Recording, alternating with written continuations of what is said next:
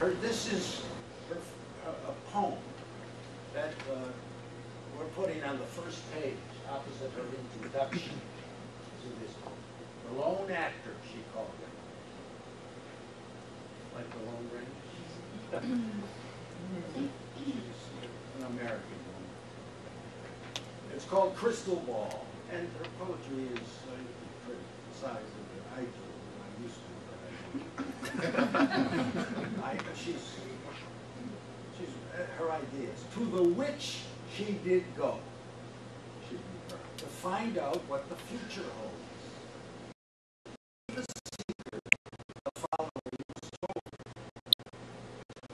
Present time you must find, and within it dwell, for there is the key that opens the door to the great mystery, and the future you will see. But hark, if in present time you cannot dwell, you'll have no future to foretell. Trapped in the past you'll always be. So she went forth to dwell in present time. But alas, present time, like the divine, is most difficult to find. The Handbook of Theater Games for the Solo Player, you will learn to enter present time no matter what is going on around you through a direct, right now experience. Present time is used here as not clock time. It is a moment of full consciousness, awareness, continuous time, a timeless moment, whether seconds, minutes, or hours, with all of your responses awake and alert, ready to guide you and come to your aid, free of past do's and don'ts.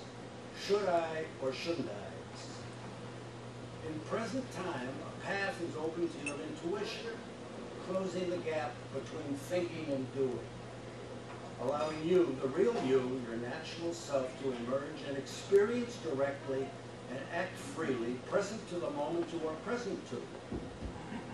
Then she gives some advice. You, the real you, must be seen. There are many facets to your basic persona, unknown even to you, that may come forth, appear, and become visible.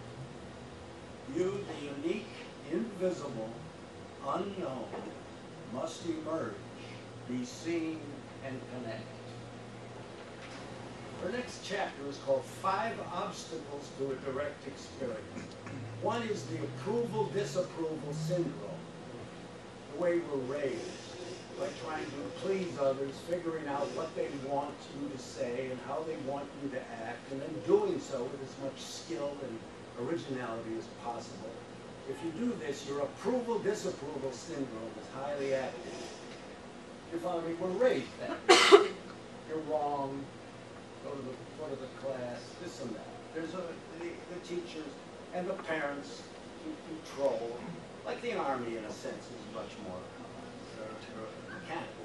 But we're all raised in this way. And she says we've learned that. And the trick is to break it.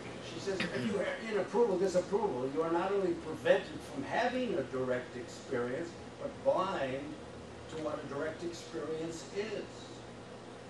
And then she says that the approval, disapproval will monitor behavior, watch it working on you when having guests for dinner, meeting people, or in a new situation. Observe the roles, the cover-ups in you and those around you, shown by attitudes and what comes out of every mouth: hostility, envy, competitiveness, put-downs, resentments, sarcasm, you name it. What we verbalize as our own are the controls that tie and bind, keeping us earthbound and the victim. It's called Into Your Space. I like the use of space Melissa was talking about. Into your space.